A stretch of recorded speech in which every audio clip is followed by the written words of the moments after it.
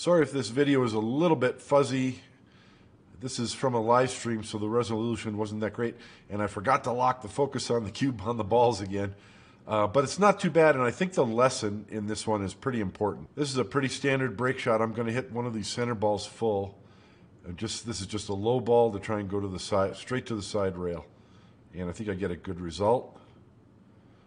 Yeah, nice firm stroke. If you play that back, you can play the back slow motion. You can probably see the cue ball kind of curve a little bit. And that draw, that low below center, takes and draws it over there. The first shot, I've got a real good result. There's no two balls touching. Actually, these two balls here are kind of close. That's the only trouble that needs to be solved in this rack. I've got a break ball here. It's very possible that something else could get moved into break ball position. Based on where the cue ball is, I'm going to shoot this 7 ball. Now, a lot of people might just hit it real soft and shoot the 2 ball next. But I think in this instance, there's 3 balls up table. It's going to be real easy to get these 2 and then use this 9 to get back down table and accomplish something. I don't think I need to save these up table balls as insurance or anything. Everything's open wide enough. I'm trusting that I am going to handle this. And so for that reason, I want to get rid of the up table balls right away. So I'm just going 2 rails straight at this 15. I think it's a 15. Yeah, up in this upper corner. Now that ball is already where I need to be to shoot this ball on the side. So let's not get fancy with position. And now I can just go to this rail and out here, and I'll have a very good shot on this. So after shooting this ball, it's kind of a 3-shot sequence. So I talk about that a lot. Get rid of these balls. What I can see now, I just took a look. What did I look at? After I shoot the 9, I need my cue ball over here because these balls go there. And so if I can get a low angle on those balls to bump these 2, then I'm golden and everything's solved and should be a piece of cake. So let's come over and try and get straight in on this ball on the side. Get pretty close. So now I'm going to take another look of where exactly I want to be. And I'm looking at this shot line to the 14. Trying to draw a straight line.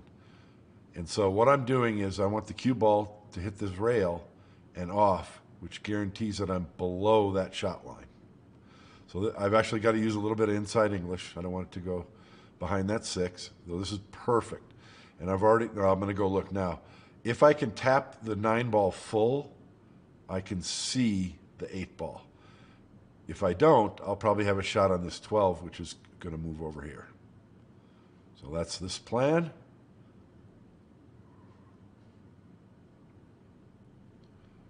That'll work.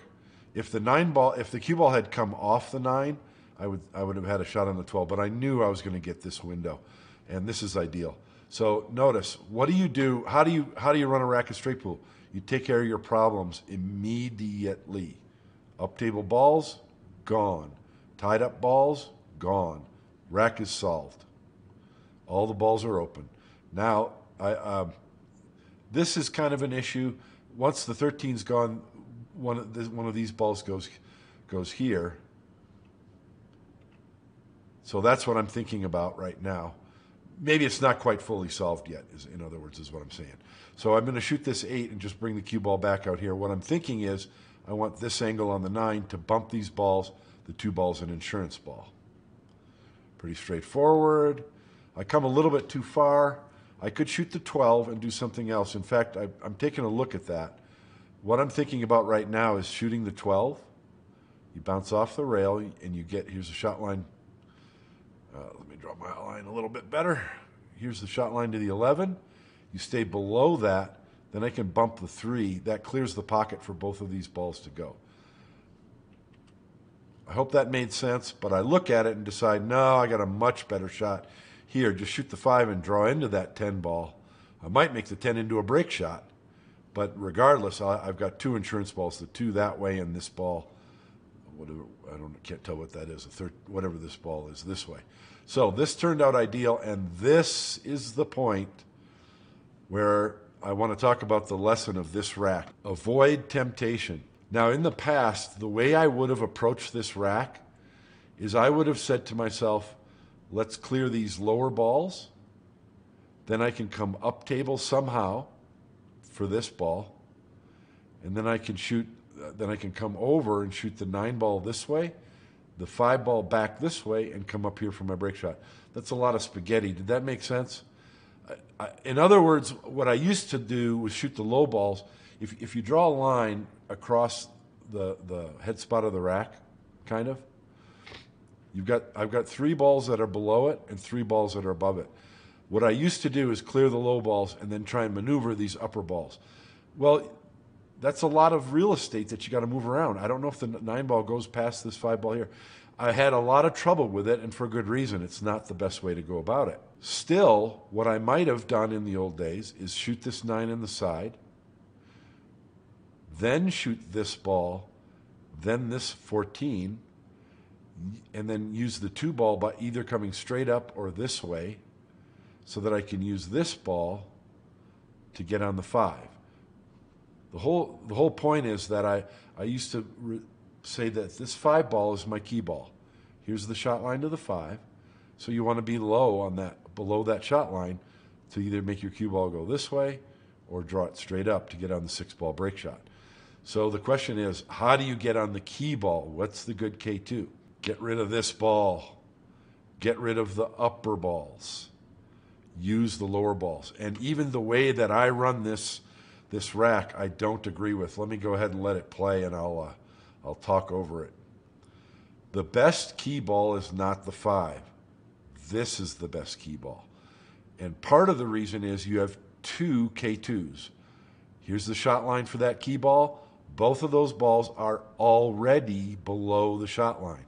So you can get over there and be below the shot line for this 9 and come around your 6 ball to get on the break shot.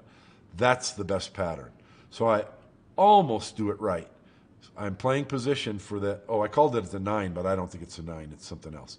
Just now I played position for this ball to shoot both of these and use these to come up here to still use the 5 as the key ball. The better pattern would have been to shoot this ball and come up here for the 5 ball now, because then it's easy to roll forward and shoot these 2 to get on this stripe. Makes sense? I hope that makes sense. So I'm still not quite doing it the best way. And I get there, but I didn't have to. You can come too far. You can end up straight in. It's not a good pattern because it's hard to get the right angle on this 5 ball. You'll get the right angle a good percentage of the time, but not often enough. Whereas if you use these 2 balls as the K2 and shoot this one as your key ball, you're going to get that right close to 100% of the time. And even with that 5 ball, I came too far. I went to the rail and out, and it was hard to judge the speed because of the angle that I had.